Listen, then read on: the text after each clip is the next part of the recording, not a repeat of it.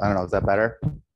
I mean, for you, than the internet? Yeah, if you can't hear in the back, come up front, we got plenty of room. All right, we're ready. Okay, we're ready, we're recording. Yes. Okay, perfect. Again, introduction of our second speaker here will be about the same time slots and have a 5-minute question section at the end. Marty, who I am so pleased to meet today, has always been about the we in water and how human decisions impact water quality. He has over 25 years of experience working in the public and private sectors, looking holistically at the interaction between human activities and water quality. In his current role with the district, Marty focuses on solving problems adaptively to move at the speed of trust and believes that working in communities focusing on pollution prevention is just the way we must do business. So with that, I will give you as much time as possible. Please jump right in and elaborate on anything I may have missed, and we'll look forward to hearing about this. Thanks. Thank you very much, and thanks everyone, and welcome. The Madison Municipal Sewerage District, we're a municipal corporation, so we're located in Madison, but we actually cover a large area.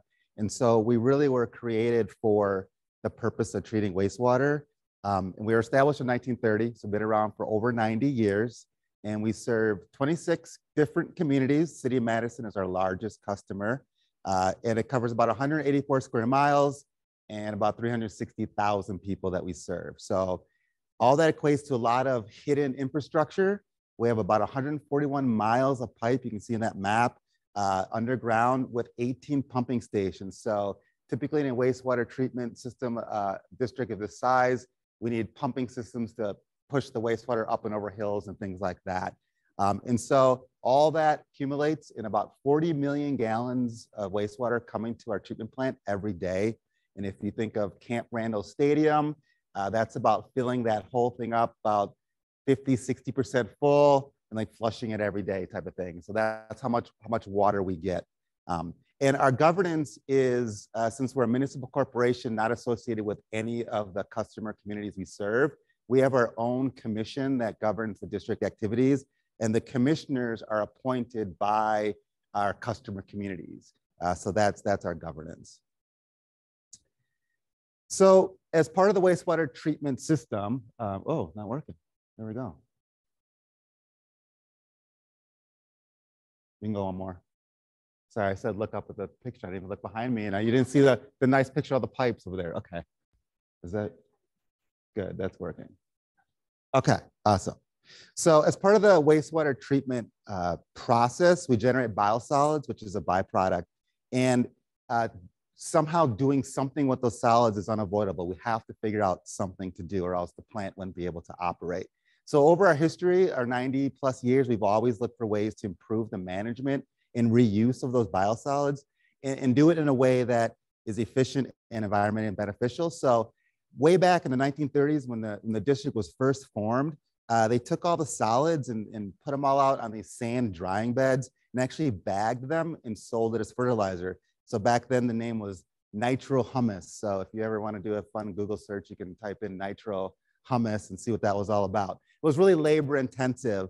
And so basically when the depression hit the 40s, we couldn't find anyone to help do that type of work. So what we transitioned to was more of what you think wastewater treatment plants traditionally do, which is store their biosolids in these big lagoon systems. And so that's what we did starting in the 40s. And then into the 60s and 70s, we switched and started taking those biosolids and creating a land application program. So in the 70s, we started going strictly to agricultural lands, and we coined the term for our product, MetroGrow, and we still use that term today. So if you hear people refer to MetroGrow, that's a biosolid product that comes from the district. And so we still use the lagoons for storage, but we had a land application program that was pretty robust. But after a while, the storage wasn't enough. As you know, the more growth in communities, the more biosolids we're gonna get. It never stops, never ends, and actually increases. And so then we built some storage tanks to help manage the biosolids. And so those were built in the 90s. And so we've had them ever since. And so we have a land application program today. We store our biosolids in tanks when we're not able to land apply, and that's how we operate. The one thing I do want to call attention to is that the fact that we have a land application program, there are many other ways you can manage biosolids. You can incinerate, you can bring it to the landfill. But our commission, ever since we were established, and even now you can see up here, you can't read them, but has established owner expectations. So our owner communities expect the district to act in a certain way, provide a certain level of service. And some of those owner expectations really are looking for us to take a holistic approach and really want us to look at this whole nutrient cycle. So we think of all of us contribute, we eat food, we go to the bathroom, and so we get the byproduct, comes to the wastewater treatment plant. And so we can do a beneficial reuse by then taking that back onto the land. It's fertilizer to help then create more food for us to eat, and sort of like this nutrient, people, water, wastewater cycle. And so that's really what we're aiming for, this holistic look. And the one thing I'll mention, and I'll mention it a couple slides later, is that this holistic look really fits into the district's adaptive management project. So as one of our phosphorus regulatory requirements, we have an adaptive management project called Yahara WINS to help manage the nutrients on the landscape. And so that idea of getting nutrients at the source before they hit into our waterways is also the idea of keeping nutrients in this closed loop system to benefit everyone. All right. So a little bit of stats about our biosolids. I gave you some stats about the wastewater treatment. So those 40 million gallons of water we get every day when we do the wastewater treatment process, that turns into about 110,000 gallons of biosolids every day. So that's about 38 million gallons that we put out in farm fields every year. We have 5 staff to help with that. We have a system where we have a trailer system, a trucking system, and an applicator system. So this picture up on the screen is one of our large applicators that goes out in the field and underground injects the biosolids. So that's how it's applied. So it's that implement on the back, you can see, basically opens up a little bit of the land. There's hoses that inject the biosolids underneath the surface, and that's how we apply. So we have hauling seasons. We can't apply all year round. Biosolids hauling is strictly regulated for good reason. And so just like any type of other fertilizer application, you're really not allowed to do it on frozen ground. And in Wisconsin, that means that there's definitely months of the year we can't apply. So that's why we have those storage tanks. And our hauling seasons typically are in the spring, a little bit in the summer, and mostly in the fall. So we go in the spring before the seeds are put into the ground, and then we go into the fall once the crops are harvested. So one of the ways people always ask, well, how do you make sure you have enough land to actually apply these biosolids? Like, do you charge for it, or how does this all work? Our program is completely free to the farmer. We have a free program. All we ask is that they work with us on our schedule for application. And actually, we have some incentive programs for that. So in the spring, you can imagine farmers want to get out there and plant as fast as they can. So if they were doing it all on their own, they control the schedule. When they get Metro Growth from the district, they're on our schedule. So it's a little bit of a challenge. And so what we do is we have what we call the yield guarantee program that says that if you were going to start planting on this day, what would your yield be at the end of the full cropping season? And if we cut into that because our schedule doesn't work, at the end of the year, when we figure out what the cost of your crops are and the yield you would have missed, we'll make up that difference. So we have a yield guarantee program that helps us keep these acres open for when we need to apply them. So outline the program. Just wanted to outline some of the challenges with the program. So I told you we have a land application program, agricultural program. We could have chose to go a different direction, but this is what we're doing because of that closed loop sustainable cycle I talked about. Some of the challenges is that agricultural land is regulated as well. We're regulated, they're regulated. So farmers who are mindful of phosphorus and excess nutrients have specific cropping systems and styles that they want to crop with. I showed you that picture up there before. We have large implements on the back and we have to underground inject. That means we have to disturb the soil. But we know that we're promoting farmers to do no-till, to not disturb the soil, to keep nutrients where they are.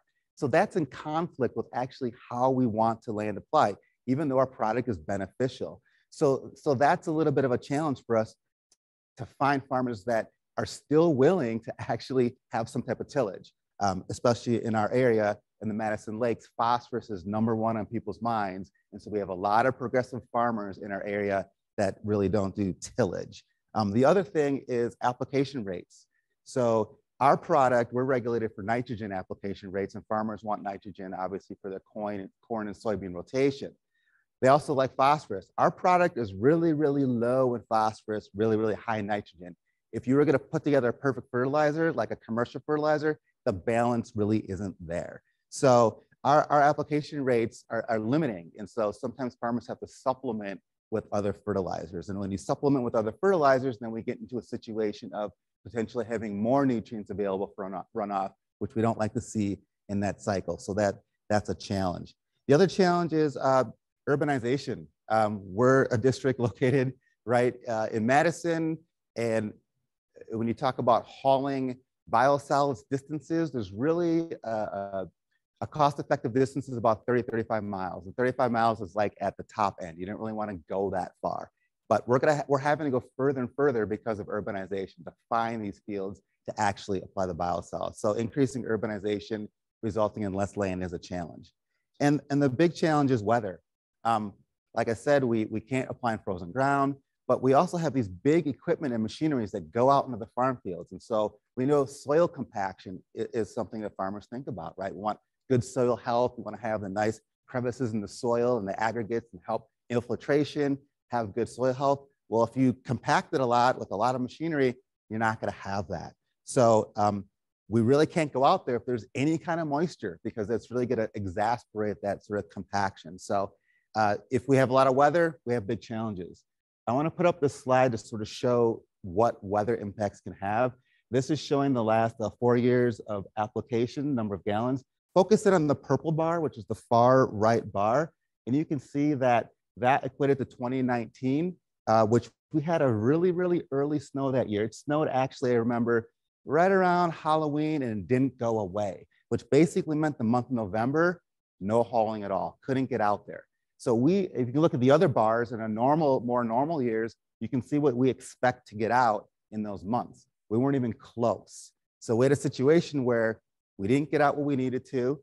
We don't have enough storage. And so we had to look for alternate ways to manage our biosolids. We don't want to do that. We want to keep that closed loop cycle. We don't want to incinerate. We don't want to landfill. So weather is a challenge.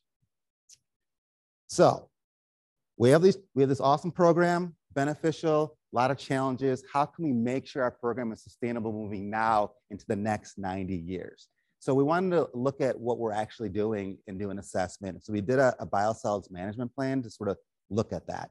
And what we wanted to really look at is look at our current program, what are our challenges and baseline, and sort of like outline some of that. Want to look at how we should evaluate our program. Should we look at economics? Should we look at the environment? Should we look at all those things together? What's most important for us as a district for a land application program? And then we evaluate all the alternatives. And by alternatives, we mean an alternative to the current MetroGrow product. So I mentioned we have a MetroGrow product that's underground injected through those hoses, which means it's a fairly liquidy, watery product. It's about 5% solid. So you can think of it as Jell-O, more like pudding, okay? So kind of in between that, right? So that's sort of the consistency. And so there are other products that are completely different. You might have heard of the product coming out of Milwaukee Met, which is, as you like a name, someone tell me. No. Yes. Milorganite, thank you. I knew that was going to be helpful. Milorganite, you might have heard Milorganite, they sell it at Menards, sell it everywhere, right? That's a biosolids product. It's just a dried pelletized product, right? There's also a lot of other products. We have an organic composter in Madison called Purple Cow. They compost organically, but they use literally manure to help with the composting process. Well, we have manure, it just comes from humans. We call it something different, poop, right? So there's also composting products that we can create. So there's all these products that might actually help with some of the challenges. We just don't know yet. So that was what the purpose of this whole evaluation. The one thing I want to just mention about the evaluation is that we're a customer-focused program. And so it doesn't matter what product we think actually works best for the district. If the farmers won't take it, it doesn't help us. So we have to also find that balance between what's a good product for us with our challenges, but also a product that the farmers will actually take and like. Milorganite, if you know that product I mentioned, that's not for farmers. Farmers don't use Milorganite. So that was for a different customer base. So we have to look at our customer base and make sure the product we choose is actually going to work with them. This is just a slide showing in a succinct form all the different challenges that we have, but we also want to look at the lens of customer focus, but also what are the drivers for our product. We have a regulatory driver, which is, I said, MetroGrow is heavily regulated, the district is regulated, but we also have the end use driver, right, our products. And so all these challenges you see on the left have different drivers. And so we really wanted to make sure we understood how those all interacted before we found our final solution. Okay. All right. So here are the 6 types of biosolids that through our evaluation that were out there. We have our Class B liquid, and I'll quickly introduce some terms here. Class B and Class A are the 2 different classes of biosolids, and they're regulated differently. The difference between the 2 classes is how much bacteria is actually in the product. So we're regulated for heavy metals, bacteria, everything. And so depending on the bacterial threshold, you can have a Class A product.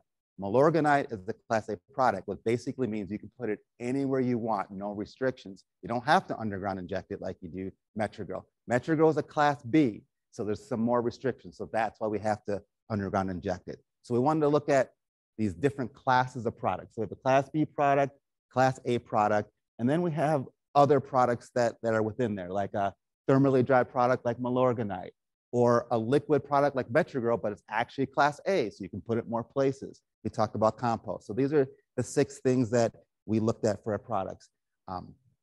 And what we did is we looked at a triple bottom line analysis. You won't be able to read these, but we came up with product scorecards that we're looking at the customer, which I said, the end user, economics, the environment, and then how it fits in with our operations. So if you recall, we are a wastewater treatment plant in the center of Madison. So we don't have a lot of room and a lot of land. And if we pick a product that involves having to have like 5 acres of space, that might not work for us, right? So that was a consideration of how it fits into our operations.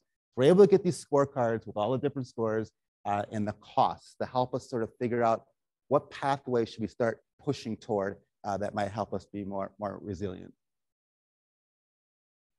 So this is an example of just seeing all the products side by side, not on the scorecard, but just the weighted score for the triple bottom line or quadruple bottom line. And you can see very quickly the ones with the highest bar is a Class A product, and then also a dried or compost product. So, you know, it makes a lot of sense, right? A product that's dried, a product that is Class A means you can put it more places, but if it's dried, you can apply it more ways. You don't need to have specialized equipment. You can use other equipments, right? You can actually maybe store it and stack it for when you actually need it. So if the weather is bad, you just don't go out, right? So you have some opportunities there. We also were able to say, okay, without looking at the overall score, what if our commission or the district said, you know what, we don't care about how much it costs. We generate our dollars through ratepayers. We can operationalize and spread out the cost over 20, 30 years, so our rates won't go up. And so cost may not be a factor, but the environment is number 1. We can kind of do different weightings. You can see by the icons, these are different breakouts of the bar graphs of the triple bottom line analysis based on weighting a particular factor heavier. So the environmental focus, Class A still comes up on top. But if you kind of look at the economic focus, which is up on the left, those middle bars that were usually the highest are not the highest anymore. So again, we have to figure out what is going to be our driver and what is going to be our particular focus to figure out which product we're going to lean toward. Because you can see, depending on which focus you weight, different products may come out differently.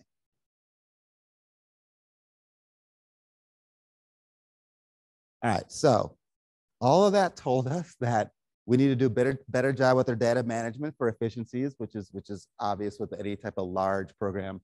But we need to do an engineering and operational feasibility. So we need to take those top products based on our scores and say, okay, here's our top 3. Now, could we actually build it here? Is that possible? One of the options is compost, right? You need a lot of room if you're going to try to make a compost product. So we'll have to see how that works. So that's a step we're on now, trying to take these top products and say, can we physically actually do it? And what's the cost? If it's going to cost $1 billion, then maybe we have to look at something else. And the other piece of this is once we figure out we actually can do it, then we have to take these products out to market. Again, our end user focus, right? Will our customers use it? We need to trial in the field. We need to get people on board to say, is your current equipment work with this? You have to specialize equipment. And then figure out how the distribution might work. We currently at the district do all the distribution for our biosolids. We own all the equipment. We hire contractors. We have truck drivers. We go out to all the fields and do the work. But with a different type of product, maybe that model changes. Maybe it's a model where farmers come pick up stuff because they can stack it and store it, and there's not a time window constraint. So that's sort of market research to figure out what's the best way for us to distribute and the best product that's going to work for the farmers. So I can go back to this slide that you saw before and flip around all the challenges I talked about. And now we have more hope. We have more opportunities, right? So nutrients. I talked about how we have a lot of problems with runoff, compaction. Our product isn't very good balanced. But if we go to a different product, we can address that. We can come up with a product that doesn't run off as much, right? A solid pelletized product may not run off as much as a liquid product and things like that. Soil health is evolved. We talked about compaction.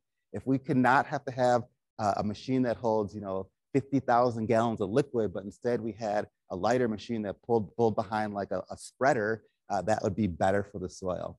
The land use, we talked about shrinking opportunities, but we can flip that around and say, okay, now that we have a different product, maybe we can go further to distribute it. Maybe the distribution is model different where we don't have to worry about shrinking land. We can go find the land. And then climate change, again, the weather. I illustrated how important the weather was. Well, if we have a product that is non-dependent on weather, which means you can stack it, store it, put it on when it's convenient, then we don't have to worry about those November month when we have to deal with alternate storage. All right. So the last part here, I'll just give a couple examples of what we've been doing to sort of like further our sustainability efforts. So the first thing we've been doing is looking at if we come up with an alternate product like a compost and things like that. I talked about how biosolids, our current product, isn't have the correct balance. Like it's not perfect, right? Now we're talking about all these alternate products. Well, we need to find out if that balance is okay. So we're doing some soil research to figure out what's the nutrient availability of all these different products. Our product in particular, but also a compost product, and you can see this other mix of different products. This nutrient availability really helps farmers understand how the nutrients relate with their cropping systems. And so that's something that farmers expect and want from any fertilizer commercial product. So that's something we need to step up and provide to them. The other project I want to talk about was that tillage I talked about. One of the challenges was we have this big tillage, rips up a lot of ground. Farmers don't like it because they want to be sustainable. We've actually transitioned to completely new tillage. The one you saw in the picture is not what we're using actually anymore. We're using a low disturbance tillage, similar to like low disturbance manure injection that farmers use. We actually now have low disturbance toolbars for our biosolids. So there's still a little bit of tillage, but it's really reduced. You can really barely see it. And so now some farmers who have reduced tillage, not no-till, are more apt to utilize our products. Oh, there it is. The last picture. So that's what happens when you can't get out in the fields. You have a lot of water, trucks get stuck. This particular picture is what we call our nurse tank truck. So the way the operations actually work is that we have loading stations at the plant with big semi trucks like you see on the highway. They get full up, they go to the farm field sites. They put the material into this tank that just sort of sits at the field. The white part will disconnect. And then the applicators I showed a picture before, they can go fill up from that tank and continue doing the field. We're kind of transitioning away, like I talked about extra equipment, from this type of model. We now have purchased larger applicators. So instead of having something parked on the side of the road that the applicators fill up with, they actually can hold it all themselves. And now the trucks that come from the plant can directly transfer the material. So working on that, less material, less equipment on the fields bit. So with that, I'll stop for any questions. Thanks.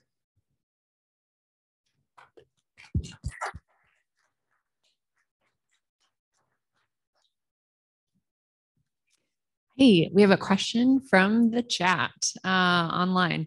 What does going to the farmers about your product and possibly lowering tillage look like or involve? Can you read that again? What does going to the farmers about your product and about talking to them about lowering tillage look like or involve? Like, what's the process of going to the farmers? So we have 5 staff in our MetroGrow program, and we have a dedicated person who works directly with our farmers, our regulatory specialist, to make sure that we're hitting all the rules and doing everything correctly. So we have a one-to-one relationship with all the farmers we work with. So we have frequent communications that can give them information. And it's actually a great partnership because I talk about we have these opportunities to figure out new products and use trials and things like that. Well, we have a ready-made partner group that just wants to help us because they get a benefit. I mean, free fertilizer, I mean, who doesn't want that, right? We actually put it out there for them. And if we put it out there too late, we give them money. So we have this great relationship. So that's how we communicate with them. I think that answered the question. Yeah.